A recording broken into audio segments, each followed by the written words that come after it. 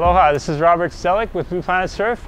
Today I'm going to do a little review of the Maliko 280 new GoFoil and also compare it to the original Maliko, just to compare the features. Couldn't find much information about it out there, so I thought I'd make a little video review of it. So let's check it out.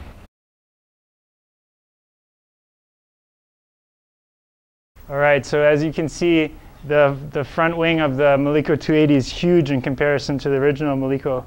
This used to be, the Maliko used to be the GoFoil bigger size for the bigger guys. The Kai foil is smaller than this one.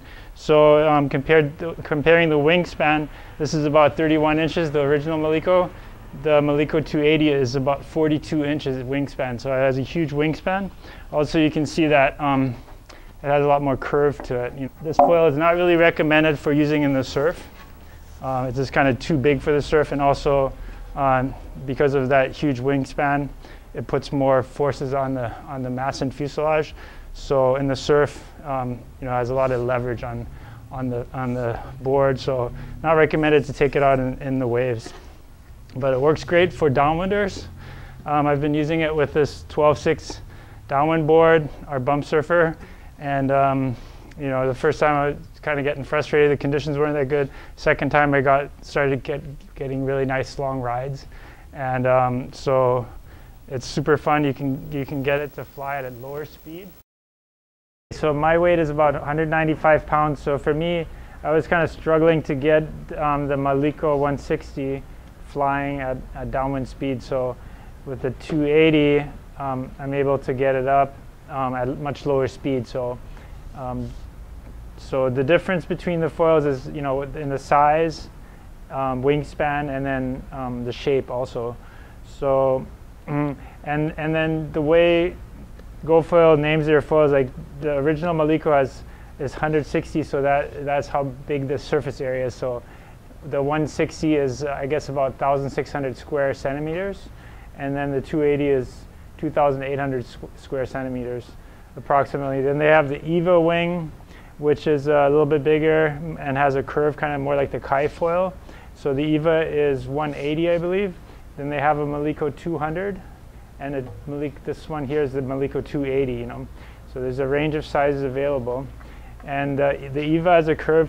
So one thing about the design, the Maliko 160, this original one, has kind of a flat surface, which makes it very stable when you're flying. So side to side, it's stable, and also because it's flat, the whole wing area creates lift. So versus the wingtips, if the wingtips are curved down, like on this one, you do lose a little bit of lift from that curve. But what I found with this foil, especially when you come out high out of the water and very little of the mass is in the water, basically the mass acts like a big fin. So once you're flying pretty high and close to the surface, there's not much of the mass in the water, so it's a little bit wishy-washy side to side. It doesn't have a lot of directional stability. The Kai foil or the Maliko 280 have these little wing tips, so I think that helps with having a little bit directional stability. Also, it makes it easier to turn. So the curve of the foil helps you kind of make it a little bit easier to go from side to side and kind of bank into the turns, it seems like. So another thing that's slightly different between the original Maliko and the Maliko 280 is that it's thicker. So it's noticeably thicker. So it's just proportionally bigger foil with a thicker foil, and that the thicker foil and bigger area create more lift. So basically, the thicker the foil, the more lift it's going to create at less speed, at lower speeds. So what you want to think of it, the size of the foil and the surface area and the thickness, is kind of like board volume. So the bigger a board is, the more flotation it's going to have, the better it's going to work for a bigger person. And then as you get better, or you're using at higher speeds, you can use a smaller foil versus a beginner. And someone that weighs more, it's easier to start on a bigger foil at lower speeds, basically. Interesting is that the tail wing, the wing foils and the tail are exactly the same size. So Maliko and the Maliko 280 have the same foil on the tail. And then the mast and fuselage are the same, so they actually sell them now as sets, so you can buy multiple wings for the same fuselage setup. So this board is a 12.6 by 28. I set it up so eventually if I want to have it as a shorter board, I could cut off like this one. The tail, the tuttle box is mounted 40 inches from the tail. So I figure I can cut about 2 feet or so, or 20 inches or 24 inches off the tail of the board and make it shorter, and then still use it as a downwind board. And with a shorter board, you would have less board that can touch the water when you're pumping, for example. So one thing about using a really long board is that it does get in the way a little bit when you're pumping up and down. It touches the water earlier. But the advantage of having a longer board is that it's a little bit easier to get it up to speed to catch the bump. So right now I'm not really ready to cut off the tail. I still like the length of the board to help me get the speed that I need to get it to foil. So it actually seems to work quite well. Really the only downside of having this really long board is that it does tend to touch the water earlier and easier. The GoFoils have like a little tapered insert that you put it, slide it into. And you want to get a real tight fit, so you actually have to tap it in to where the screw hole lines up with the fuselage underneath. So once it lines up, this is just a set screw to hold it in place. It's not, the screw doesn't really tighten the wing. It's the tension of the insert that holds it in place, basically.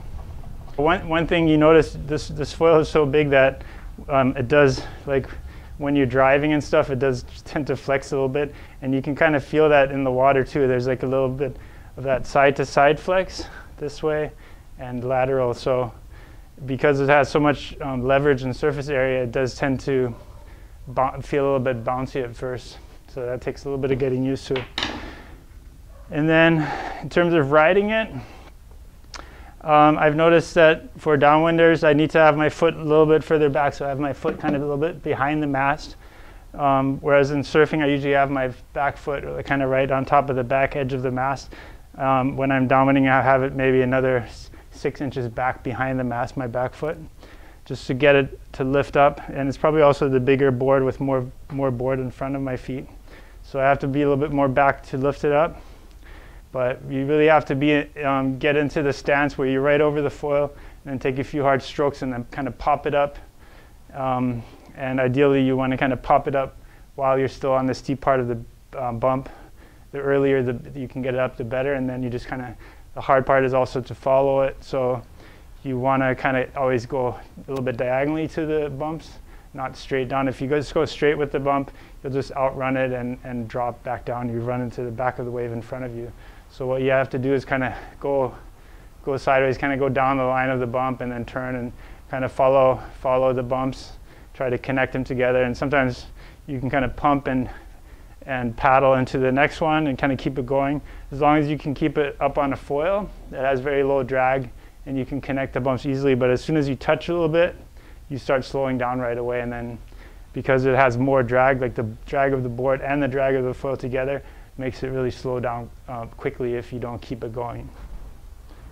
All right, that's my review of the Maliko 280. Thanks, aloha.